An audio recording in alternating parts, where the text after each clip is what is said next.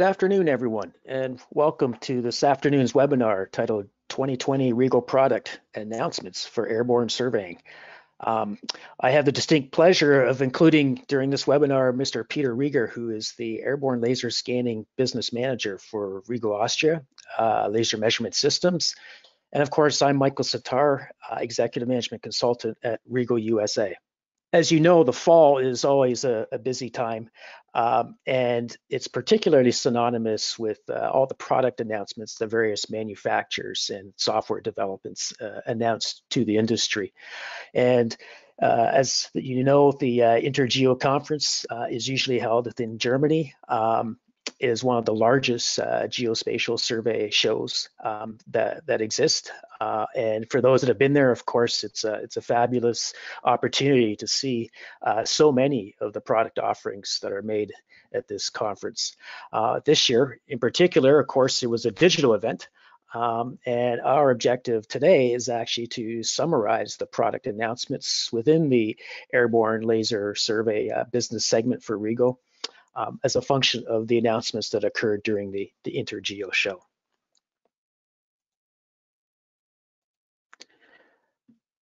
So what we're going to do is cover the primary product announcements. The first is our VQ1560 Mark IIS. It's a wide area mapping solution, and we'll go over into the details associated with the new improvements that we've made in range performance and other areas. We also have a brand new VUX 120 compact LiDAR sensor, which can be deployed on either UAVs or low-flying aircraft. We have a brand new VPX1 corridor mapping solution, and I'll discuss the sensor configuration options that are available with that new solution. And finally, we've also introduced a meteorological probe, which allows us to capture temperature, pressure, humidity information during collection to provide a better accuracy associated with the range measurement corrections and the refraction associated with going through the atmosphere. And then finally, we'll wrap it up with an installation example of our popular VQ1580 or 580 Mark II sensor. What you see here is the product portfolio within the ALS business segment. As I mentioned, the VQ1560 Mark IIS is the brand new product. It has an extended range performance capability, and it's really our total solution when it comes to wide area mapping. It has all the necessary elements to be able to flight plan, operate, control the sensor. It has the built-in Planix high accuracy INS solution, and of course some optional cameras. As we go down in altitude performance, we have a number of other products. Finally, to our lowest or newest sensor, the VUX 120. And so, as you can see from this product portfolio, we really have a sensor that fits virtually every application and platform requirement.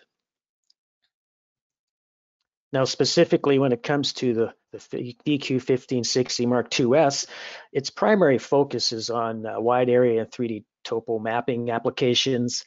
It's adept at urban mapping with its occlusion-free scan geometry and the crossfire scanner pattern. We'll cover that in a bit more detail. It's also used extensively for power line mapping. We're starting to see a repurpose of these high performance sensors for low altitude applications, particularly on corridor programs where an aircraft provides increased productivity at speed and still able to deliver on the density requirements. And also, of course, in forestry and agriculture. And all these applications are really possible with the 1560 Mark II because it is a hybrid LiDAR and imaging solution that incorporates a dual laser.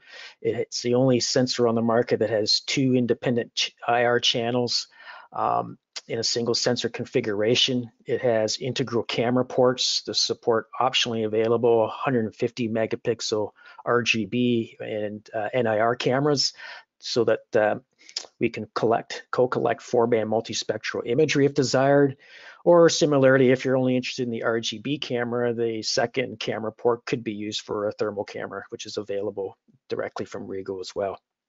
As I mentioned, it does incorporate a high accuracy OEM IME GNSS system from Planix, the AP60. It has an integrated comprehensive flight management system, which also supports simultaneous LiDAR and imagery acquisition.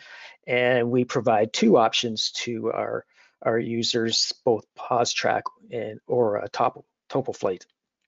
And as you can tell, based on the sensor morphology, we actually have a sensor nose cone around which the sensor structure has been designed, enabling a drop-in fitment into an optional gyro-stabilized mount. And this brings us to our first poll. So what primary applications does your business focus on? Is it wide area topo mapping, corridor mapping, urban mapping, forestry, and agriculture? And based on that, it looks like the majority of you are focused on the wide area mapping. Of course, corridor mapping is a very popular application, and the fact that our percentages add to over 100 looks like many of us are doing more than one particular application. So they have a much more diversified business model. So I mentioned a crossfire scan pattern. What is it exactly? Well, this slide shows basically the two independent data channels and the resulting swath coverages created by the crossfire scan pattern. And the benefits of this are really about homogeneous point distribution across the entire 100% of the scan field of view. It allows excellent vertical density for urban corridor and forestry applications, and this is primarily a function of the pitched 4-aft scan geometry. It also has excellent vertical surface coverage with the counter-rotated beams as well. And this enables fewer occlusions in urban canyons and forested environments, particularly with its nadir pass in combination with its off-axis orientation. So it's not simply a pitched or forward beam geometry. It's also a geometry that supports a nadir look angle to really get down into those building canyons, as well as maintain the coverages on both the front and the backs of the targets as the sensor flies over them. It provides a simultaneous double pass over the target for an enhanced canopy penetration, ground detection, and density increase. With the two independent channels, we're creating basically two matrix scan patterns, which are then interleaved to produce the scan geometry that we see with the crossfire pattern. And because we are using a common mirror with those two laser channels, we do have exceptional calibration stability, which provides critical co-registration accuracy, particularly as it applies for long flight lines and large block surveying applications where that high accuracy and registration is critical for delivering a high quality product.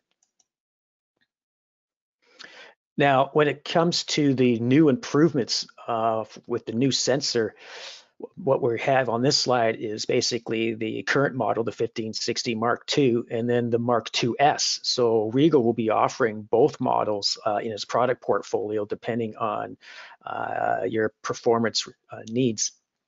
And what you can see is, as with the 1560 Mark II, where we currently operate at 2 times 500 kilohertz or say 1 megahertz operation, the maximum measurement range in that case is 2,800 meters. And when we look at the new Mark IIS, we're able to maintain that measurement range, but now at double the PRR or emission rate.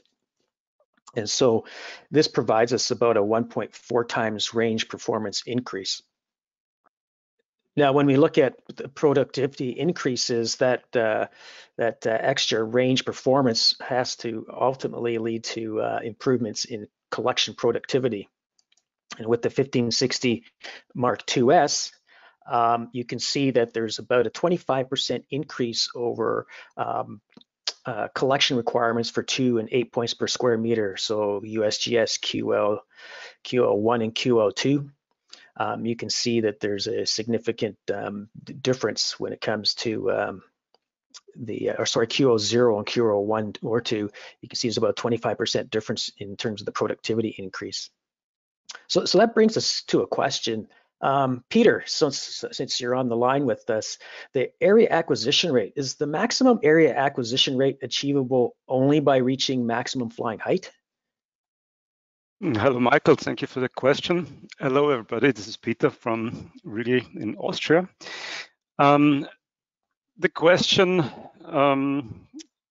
regarding data acquisition efficiency has many different facets. Generally, the optimum is obtained as long as you're operating the laser scanner at its maximum pulse repetition rate, because you make best use of the laser sources, of the available bandwidth for capturing data and for storing data.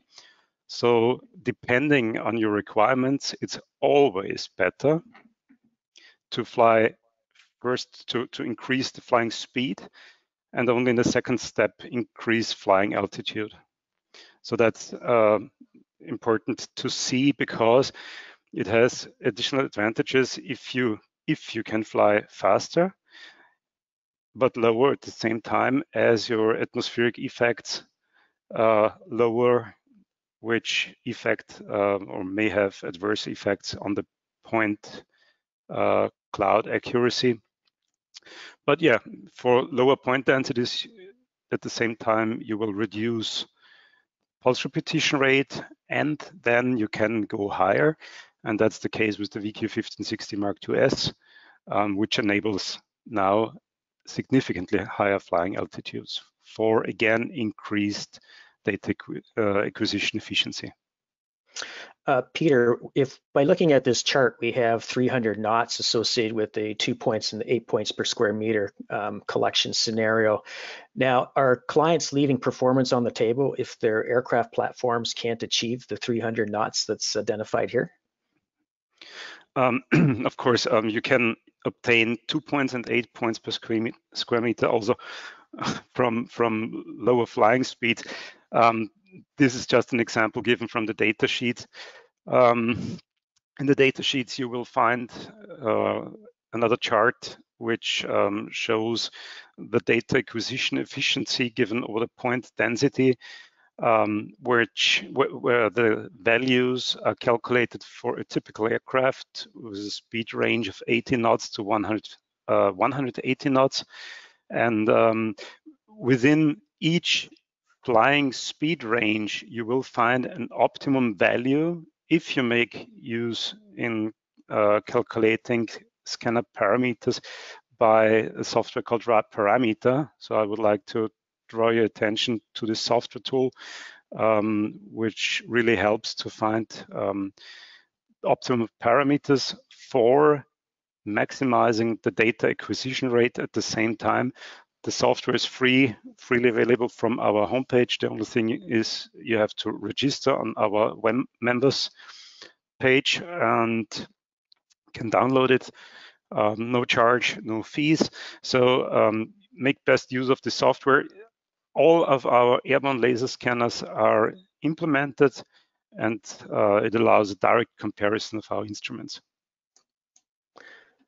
Excellent, Peter. This next slide on area acquisition rates. Did you want to explain to our listeners what this chart means? Yeah, sure. It's exactly the chart I was talking about. So these charts show the area acquisition rate versus the average point density. So on the vertical axis, it's the area acquisition rate. On the horizontal axis, the point density. And as mentioned before, these charts give you the optimum values for the area acquisition rate. So optimum settings of the laser scanner, making best use of its capabilities with respect to pulse repetition rate in the first step. In the second step, the maximum measurement range. And this chart shows you our legacy of instruments. So all of these instruments are discontinued. If you change to the next slide, you will see a difference on the vertical axis. I changed from the linear scale to a logarithmic scale. The reason is simple. The logarithmic scale gives a better separation of the individual graphs. So these two instruments are discontinued. You see these two gray lines. If you do another click in this chart, we see two more also discontinued instruments. Here it becomes interesting. The VQ780i and the VQ1560i, many of you may use these instruments still. The currently available VQ1560 Mark II and VQ780 Mark II now in this chart are both 2 megahertz per channel instruments. The VQ780 Mark II has a single channel, 2 megahertz. The VQ1560 Mark II, 2 times 2 megahertz. At the same time, the laser sources use same laser power. Interestingly, the VQ1560 Mark II in this case is significantly more efficient when it comes to high point densities compared to the VQ780 Mark II. And the reason is simple. We make use of 2 times 2 megahertz, so 4 megahertz. You can fly faster to obtain the same point density. However, at the same time, we cannot fly higher because it's the same laser sources. Now, the VQ1560 Mark II-S has stronger lasers, and this helps us, especially when it comes to point densities up to 20 points per square meter. So from 0 to 20 points per square meter, we obtain a 25% higher efficiency, let's say up to 25%, because we can make use of higher flying altitudes. These charts are calculated to obtain a regular point spacing over the entire range of point densities and area acquisition rates. That's important to mention, because the scanning mechanism allows to be tuned according to flying speed and flying altitude, as such that you almost with any setting, any configuration, you're able to obtain a regular point spacing on the ground, which means the points within a scan line have the same distance as scan line to scan line. And that's important when it comes to capturing a very regular point spacing on the ground, not missing any small features over the swath. Peter, we have a question from the audience. With this productivity increase and increasing sampling density, what's the typical processing speed versus acquisition rate that service providers could expect? Yeah, because we make use of the same pulse repetition rate, there is no change with respect to the VQ1560 Mark II. What can be done is you cover a wider area per time compared to the VQ1560 Mark II.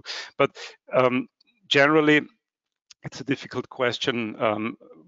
The data processing speed typically for typical project is about 1:1 to the scanning time. So 1 hour of pure scanning would mean 1 hour processing time, roughly, if you make use of a state-of-the-art desktop PC with a decent number of kernels. I don't know, for example, 14 cores is what we use in the company on some of our machines. However, we do not process large projects.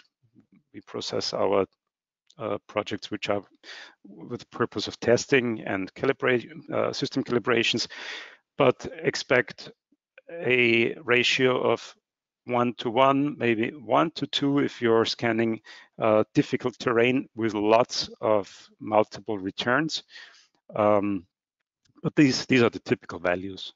Of course, if you do cloud processing, you will be much faster, making best use of parallel computing. Okay, great. So that's the laser power increases associated with the Mark II-S versus the current Mark II. And at the same time with that new laser, it looks like that we've decreased the beam divergence even further, which gives us a target resolution from a given altitude of about 23 centimeters from 1,000 meters. So that means that there's a new collimator in there. At the same time, RIEGL, which is the software, Peter, you just mentioned earlier, has been updated to show the actual beam footprint on the ground.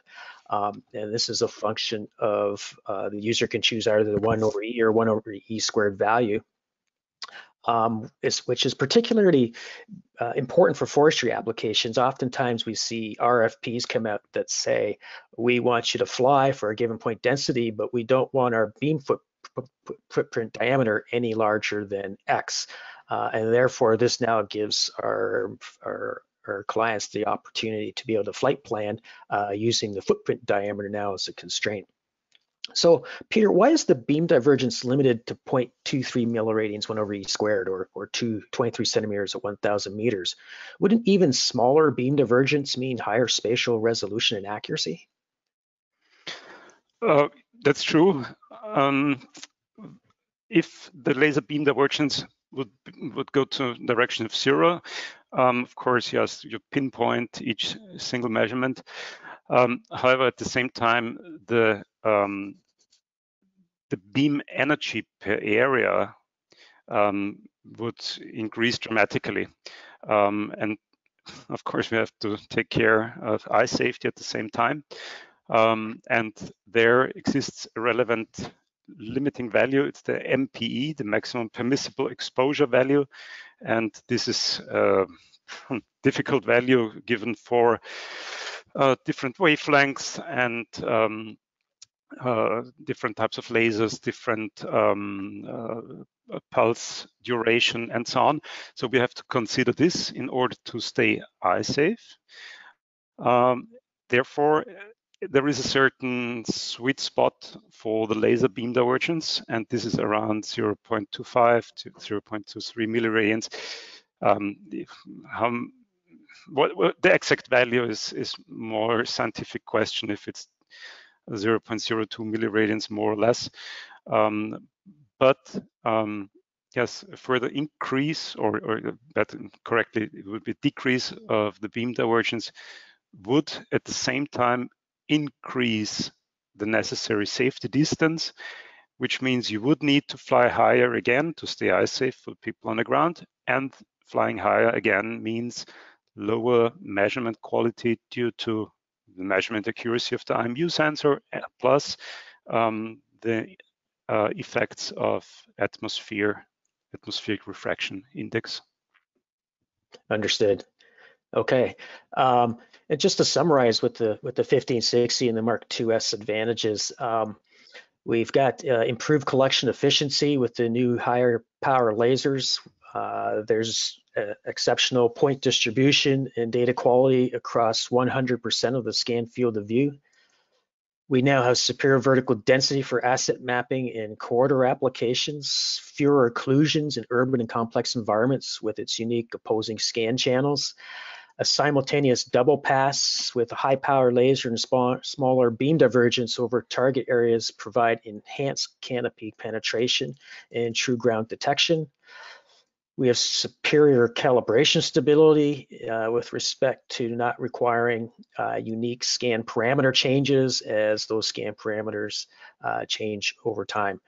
And finally, onboard atmospheric noise suppression minimizes post-processing, filtering, editing for rapid data deliverables and superior raw data quality.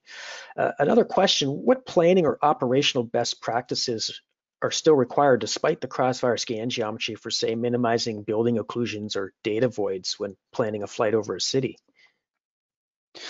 We have some experience as we flew over the city of Vienna with one of the previous versions of the VQ 1560, and the target was to minimize shadowing effects or occlusions in narrow street canyons. We came up with a flight plan with 50% overlap. I think the flying altitude something around 1,000 meters above ground level, but this is not that critical. The 50% overlap of the swath really played out well as the nadir look from one swath matches the edges of the second swath, where we have this forward and backward looking capability. So there exists a demo data set. I think, Michael, I will provide it to you. Maybe you can share it if somebody is interested. But the results are really impressive. maybe there are other flight patterns as well, but the 50% overlap, and all of these in parallel scan lines. So it was not even necessary to fly perpendicular lines. Okay, great. Yes, in fact, I do have that data set. So if anyone's interested in connecting with us after the webinar, we can certainly provide a sample data set that was collected with the 50% side lap using the crossfire scan geometry. And in an earlier webinar, I was demonstrating the occlusion-free data sets that were possible using these best practices. So that's the 1560 Mark IIS and all its new capabilities. The next sensor announcement that we had was the Riegel VUX 120. It's a new multi-look sensor. It runs at the same sampling frequencies that the slightly older VUX 240 does, but it has a much lesser range performance compared to the 240. Now, it has also a larger field of view, but more importantly, it has this 3 independent scan perspective per scanner rotation. And so the new term is the NFB scanning system. Although I did see a LinkedIn comment about calling it the Trinity, the Trinity pattern. So in the short term, we're referring right now to the nadir forward backwards as the NFB system. But of course, I think as users get more experience, this might be coined differently. So what we see here is we have 3 faucets on the mirror, one that directs a beam at nadir, and then of course there's a forward and aft looking or backward facing faucet that's separated by a 10-degree viewing angle. And so to the right, you can see the scanning geometry that you would get with the single rotation of the scanner. When we break down those individual faucets and we look at it in the context of urban data collection, what you can see here is a single pass at nadir. So of course, we're getting the tops of the buildings and the ground immediately below the buildings, which is what you would normally see with most down-looking sensors. Now, with the second faucet of that scanner rotation now picking up the forward beam, what we see is the front sides of that object now being covered. And of course, with the as we pass the objects, we're picking up the back sides with the backward facing scan direction of -10 degrees. So this has really interesting implications, particularly as it applies to corridor mapping or mapping that requires a better model on both sides of the asset in a single flight direction. You know, there's no requirement necessary to come back the other way. Now, when we look at all these patterns, it's sometimes difficult to say, okay, which pattern should I use under which condition and for what application? What I'm going to show now briefly is what patterns we do offer, and then we'll discuss how they can be used with the solutions that we offer for different applications. So this is the VUX 1L-R. It's a compact scanning system that can be deployed on UAVs as well as low-flying helicopters. It has a single planar scanner, which allows us to do a single pass, gives us the full 360-degree rotation. And based on the scan geometry, a single rotation gives you a single scan line. With the VUX 240, the big brother of the 120, we've got a much faster scan rate. It's a 75-degree field of view, so really it's a down look sensor. But with a 4-sided polygon mirror, we're in fact getting 4 scan lines per rotation as opposed to 1 with the VUX 1LR. And then more recently, as I just showed you earlier, the new NFB scan pattern with the VUX 120 gives us a 3 scan line geometry through a single rotation, but with the ±10-degree offsets. In this case, we in fact get look angles ahead of and behind the target, and of course directly above to provide us enhanced coverage along the flight line. as we look at the two sensors individually, the VUX 240 versus the VUX 120, the VUX 120 is significantly smaller and lighter than the 240.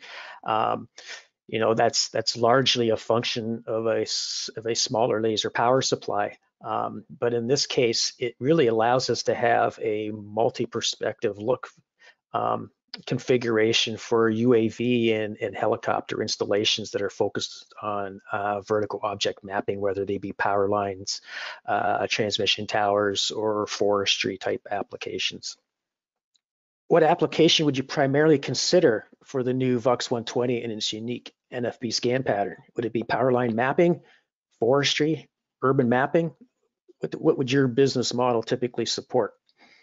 And yeah, it looks like 84% of people are utilizing a sensor like this specifically for power line mapping.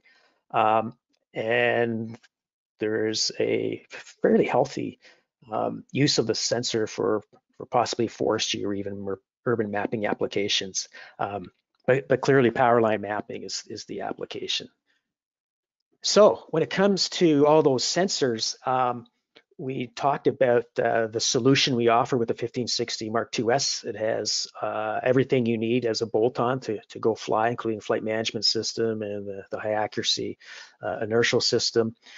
But as we move down our product portfolio from sensors to solutions, we have now started introducing sensor configuration packages that are designed specifically for application areas.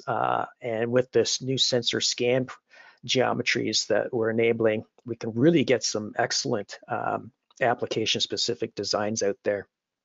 So starting at the bottom with the VP1, in this case, we have the VUX 1LR. We discussed it has a 360-degree rotation. So this 360-degree field of view is really optimally used for asset inspection, so where you're not necessarily flying directly above the power line. You might want to fly on either side, so parallel flying next to the asset.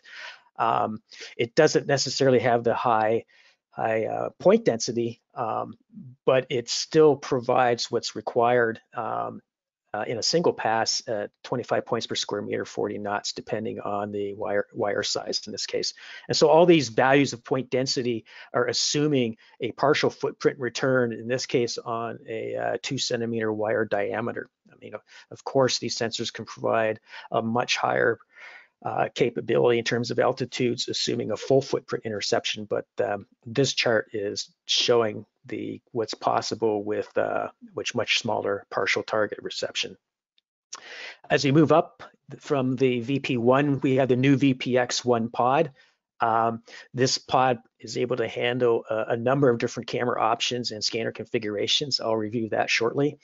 And then we also, again, we have the VP1 pod, but this time with the VUX 240. And so now we have the downlook configuration, which provides higher point density at higher velocity. So this type of solution will be used more for power line transmission work as opposed to strictly inspection work. And as we move up the chart, the VQ480, it utilizes, much like the sensors below it, the 1.5 micron laser, maintaining very low NOHD values, less than half a meter from an eye safety perspective. But this time we can actually install this in an aircraft. You can see based on the product design that the sides are shaved, but curved at the ends. So that curved shape allows it to drop fit into GSM with about a 16-inch diameter. And then we can attach medium format 150 megapixel cameras on either side within the GSM. And we have access to the full 75-degree field of view without any FOV obstruction due to the fuselage sides that you might see with a flush mount system design. And then back up to the top, we've got the 1560 Mark IIs, and what we've been seeing is clients repurposing that instrument for the low altitude, high density collects at speed. And with the unique scan geometry, you've got the nadir pass through over the asset. But then you have the multi-perspective look angles to the surrounding vegetation, which is important to being able to document that vegetation accurately and precisely for forest or for fall-in distances and encroachment distances and whatnot for vegetation management practices. A little closer look at the VPX1 pod here. So what you see to the left is a perspective view of the pod. What's different about this pod is you can see the nadir and the fore aft oblique look angles. And of course, the overall size of the pod is quite small. There are some design constraints which are required to meet a variety of different mounting options on FAA-approved mounting pods and whatnot that exist out there. So we have met those. This entire pod, with the configurations of they're offered with multiple cameras and the LiDAR sensor and now a high accuracy IMU, all fit within a less than 25 kilogram payload. So that's fantastic. Now, one of the other things to really think about when it comes to helicopter compatibility is how easy is it to transition this pod from one aircraft type to another. And so the VPX and the VP1 are all compatible with the dovetail quick disconnect mounting system that's available from Rieger. These pods are sold with that mount as part of that solution. And that dovetail mount is a universal mount that fits on any number of FAA-approved poles and mounts that are offered by Rieger, including the Bell 206, 407, 429. There's the AS350. There's Robinson helicopters, nose mounts, tail mounts, aft mounts. Really, whatever helicopter platforms that largely exist out there, these pods can bolt right directly to them. Quite quickly. And of course, that disconnect dovetail mounting system enables easy installation and removal and reattachment in the field. From a solution performance comparison, I talked a little bit about the application of each of these sensor configurations with respect to the power line industry. So at the bottom of our chart, we see some application examples: line inspection, distribution, and transmission within the power line industry. So the VUX LR will, of course, be more associated with a line inspection type application. The VUX 120, it can also do the line inspection, but with the fore aft look angle of the transmission towers, that adds a whole element of data quality that wasn't there in the past. But it does have lesser range performance, so it may not be flown as high as maybe some of the other sensors in the portfolio. So the next sensor solution we discussed was the VP1 pod with the VUX 240. Again, this scanner and the VUX 120 utilize a very fast scan rate. So while we have 1800 PRR for an effective 1.5 PRR on the ground, if you're flying at 150 meters at 60 knots, you're actually putting down 200 points per square meter. And when we consider the beam divergence of this sensor, it says 0.35. That translates to about an 0.6 meter beam footprint at 150 meters, and at 200 points per square meter, the XY point distribution is also 0.06. And so while this beam divergence is slightly larger, particularly as it's required for eye safety use to have next to zero value on our NOHD, it has any smaller resolution is not really taken advantage of unless we're going above 200 points per square meter. So very well designed system, ideally suited for corridor mapping applications that focus on that low altitude collect. And then, as I mentioned earlier, we go up into the 480 and the 1560, which are more aircraft dependent sensor configurations. We're not really doing line inspection in this case. We're really looking at area coverage rates over distribution lines and of course, transmission lines. Now, when it comes to the VPX pod itself, it can actually we can retrofit the VUX 240 or the VUX 120. So if you have a need for that off-axis LiDAR perspective to get fore and aft coverages on the towers, then the 120s is certainly an option. We have the flexibility to choose cameras, so whether it's the Sony Alphas, the 60 megapixel, or even the high resolution phase 1 IXM100s. The IXM100s have the same pixel resolution as the 150, so the data quality is the same, much cheaper though. And also has a faster frame rate. So while the 150 may be an ideal requirement, it's not necessarily the optimum requirement when we're looking at price and performance. The 100 can still provide the similar performance. The 150 really is probably more designed for higher altitude work where you have a larger overall footprint despite the same resolution. So another poll. Let's see here, I'm gonna launch it. Does the new VPX1 pod and the sensor configuration described meet the needs of your corridor clients? Okay, so results show about 65% say yes. So I think we're almost there, but clearly there's 30% of you that say almost. So there is still something missing. Well, it'd be interesting to know what that is. But one thing I can say is the sensor configuration associated with the VPX1 pod is showing a fore aft oblique and a single nadir camera. And there have been requests that clients have asked, you know, could we offer a dual cam situation whereby we have an achromatic and an RGB at nadir, and then we maintain the forward oblique. As clients may have to deliver to vegetation management initiatives, the four-band imagery is often a requirement. That is a configuration we can certainly entertain. And on top of that, we will also be discussing the web thermal hygrobarometer, which we will be attaching within the pod, which will provide you with the air temperature, pressure, and relative humidity during collection as well, to really give us a fully capable system. But with all the advantages of being off the shelf, bolted onto a Maker FAA approved pole mount, and off you go. So Peter, that leads to a good question: is does the VPX1 pod come with an FAA Form 1? Thanks for the question. As I expected this, because you mentioned that the mount is FAA approved. No, a Form 1 is a very specific paperwork which is filed for products which are produced by companies which are allowed to manufacture, design and manufacture aircraft parts. So this is clearly not an aircraft part in the sense of the aviation authorities.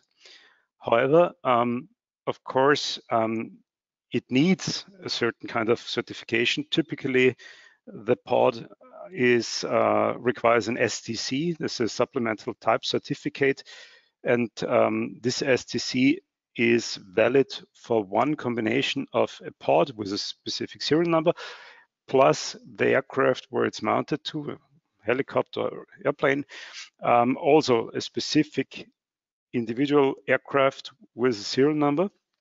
And then operations of the aircraft are legal and allowed.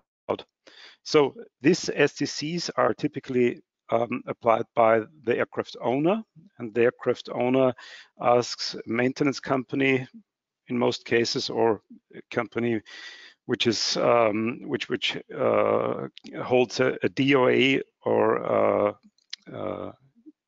so this design organization approval or production organization approval, POA, and these companies take care of providing all the necessary information for the aviation authorities to prove that the system is safe, that the system complies with requirements like the DO 160. So there's a number of regulations which the system has to comply then in the end.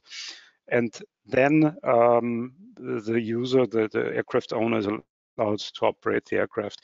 What we do from our side, RIEGL, we provide the necessary information as far as possible.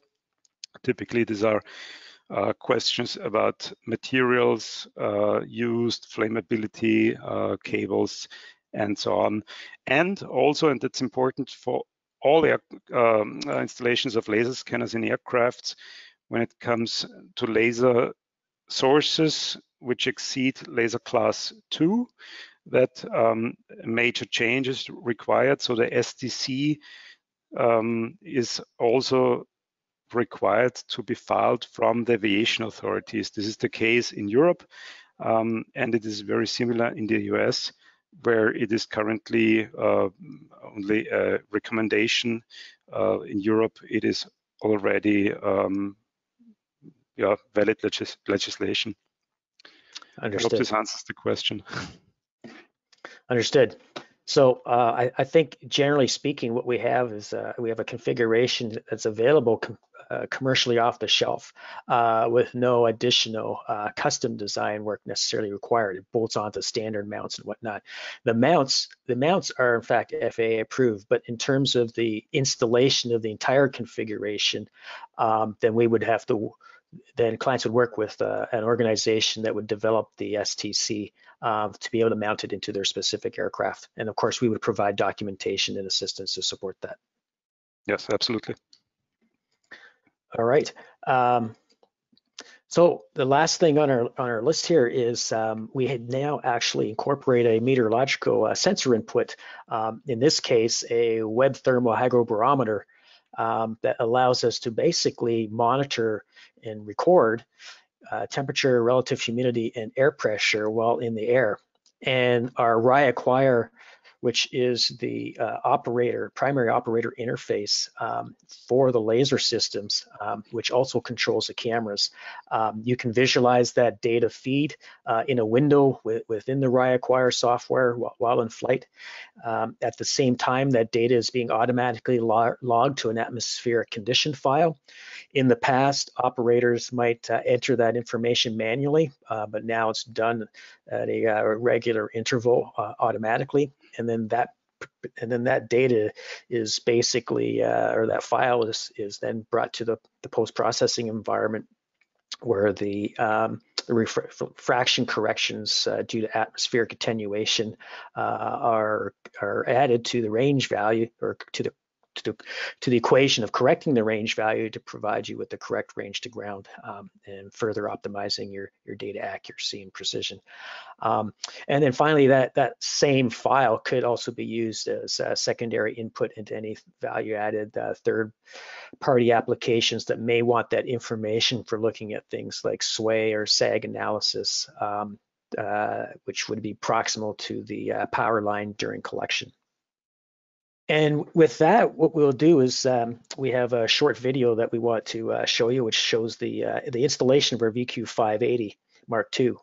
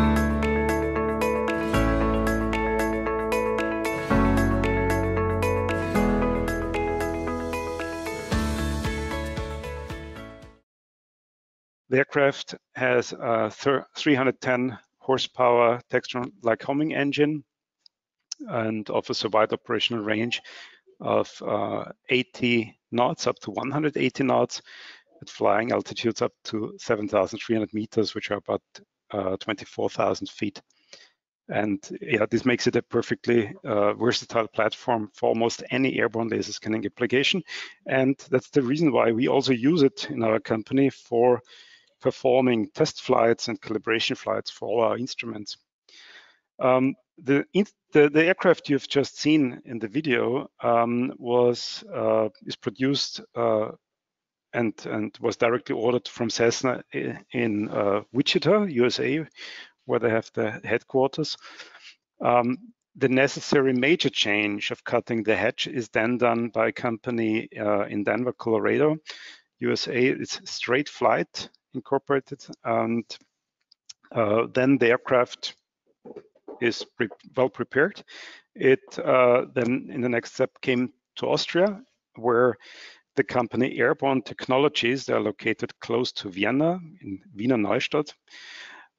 They did the STC approvals for the individual instruments configurations, which are the VQ1560 Mark II, VQ780 Mark II, the bathymetry system VQ880G Mark II, and the VQ840G, and furthermore the airborne laser scanners VQ480, VQ580, VX240, and all of our already discontinued instruments, which we sometimes have to fly for calibration purposes. As we wrap up, got a couple more questions here. One is, it's probably an obvious one, when will the 1560 Mark IIS be available for delivery? We will be able to deliver the first instruments by first quarter of next year. Okay, and is that the same for the VPX1 pod and the VUX 120, yes, or are they on different yes. timelines? No, it should be the same timeline. Okay, but busy taking orders now. Absolutely. Absolutely. Another question, sort of unrelated to what we've been discussing, but MTA processing. What is it? And we see that term on a lot of sensor specification sheets. So what is it, and how does it affect the final data quality? Okay. Yeah, MTA means multiple time around. It's a term which is coined from radar technology, many decades ago already. It means that we emit laser pulses at such high rate that we cannot directly relate the echoes with emitted laser pulses. So we emit a number of pulses until we receive the echo from the very first laser emission. So this leads to an ambiguity issue, and it has to be resolved. It's not linked or limited to RIEGL products whatsoever. Every laser scanner today has the same issue. We had the first solution for this problem. We make use of a very specific modulation scheme in the train of laser pulses emitted, and we are able, using this modulation in the time domain of the received echoes, to determine the correct measurement range, which may be multiples of certain MTA zone width. And how does it affect the user? Yeah, typically not at all.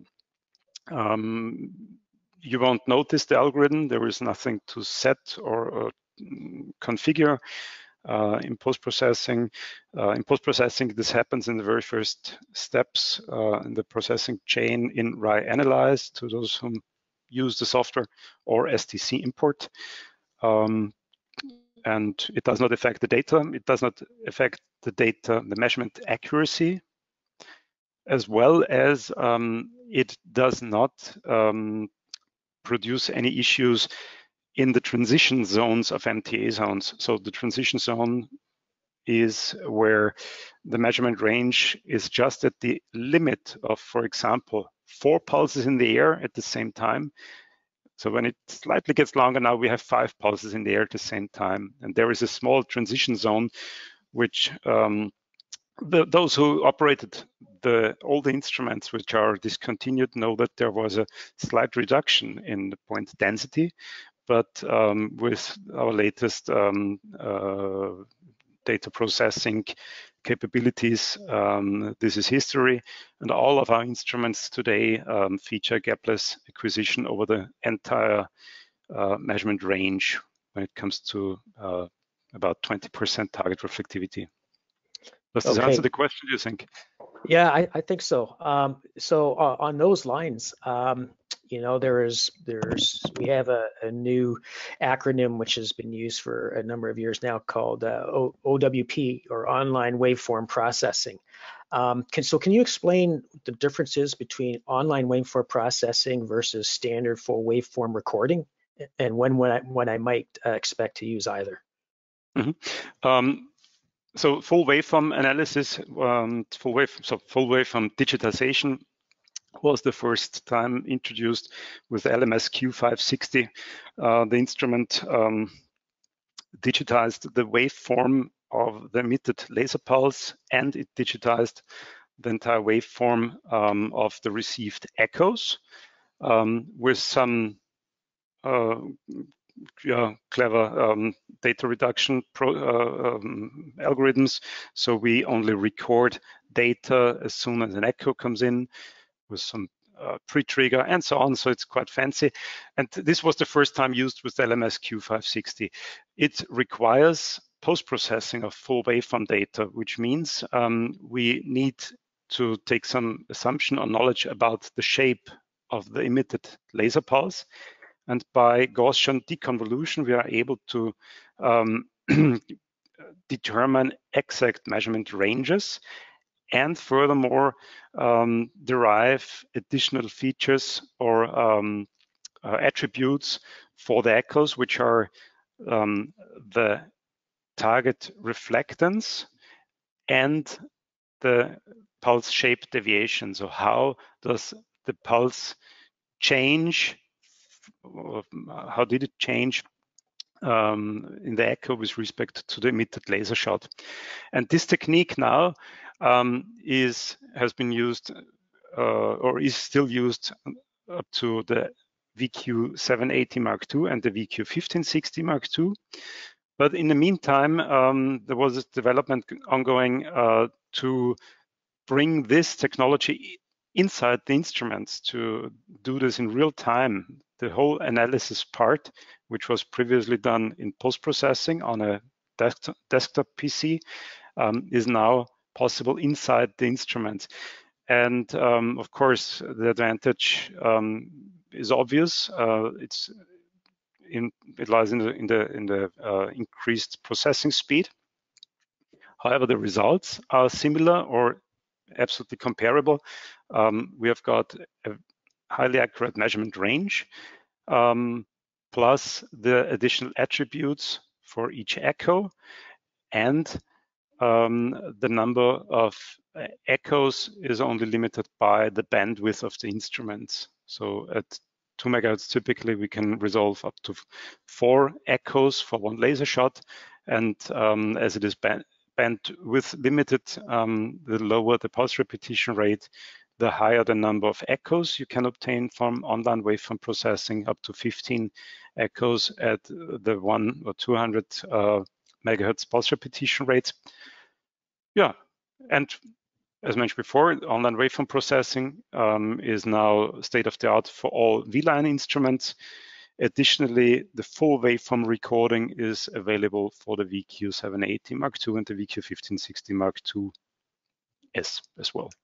Okay, thank you. So it sounds like all that back-end processing of the full waveform, the Gaussian deconvolution, is now being performed in the air, which I'm assuming results in smaller output files, which further enhances our processing productivity down the road.